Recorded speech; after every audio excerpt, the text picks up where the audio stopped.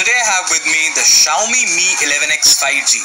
The smartphone offers a 6.67-inch AMOLED display having a pixel density of 395 ppi with a refresh rate of 120Hz. Mi 11X 5G has a bezel-less punch-hole display with Corning Gorilla Glass V5 protection. On the right spine, you will find the volume button and the power button. The power button also works as a fingerprint sensor. The bottom of the phone features a USB Type-C port, SIM tray and a speaker grill. Mi 11X 5G comes with a triple camera setup with Xiaomi branding at the bottom. So that's all as far as the design is concerned. Now let's get into the details about the internals. Mi 11X 5G comes with a Qualcomm Snapdragon 870 chipset with 7nm fabrication.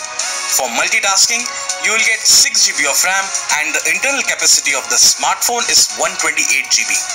Mi 11X 5G offers a 4520 mAh battery powered by a 33-watt fast charging facility. Coming to the camera aspects, the phone features a 48-megapixel triple camera setup and includes a 48-megapixel primary camera supported by an 8-megapixel ultra-wide-angle camera, a 5-megapixel macro camera.